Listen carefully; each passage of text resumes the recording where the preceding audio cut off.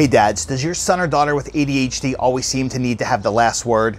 Does that really bother you? Stay tuned, I'm going to tell you how to deal with that. That's the name they gave me.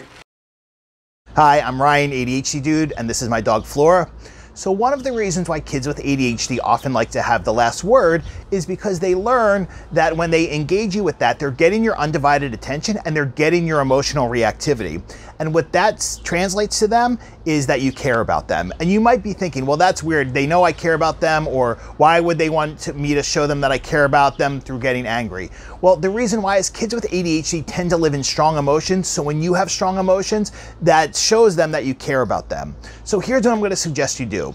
Instead of worrying about them having the last word, okay, stop giving attention to it. Don't respond to it. Because every time you respond to it, you're reinforcing that that behavior works, and you're reinforcing that the longer you get in this back and forth about having the last word and arguing about things, that they're going to keep on doing it because you're giving them your undivided attention and emotional reactivity. So you just have to disengage. Don't worry about having the last word. Don't worry if you feel like they're being disrespectful. The best thing you can do is not give any attention to this. And basically what I'm telling you to do is cut off the power source by not responding to it, okay? Think about it this way. When you unplug an appliance, it doesn't have the power anymore. It can't work. When you stop giving attention and emotional reactivity to arguing and having the last word, you're doing the same thing, all right? I hope this is helpful. Please make sure to check out my other videos for dads, and I will talk to you soon. Take care.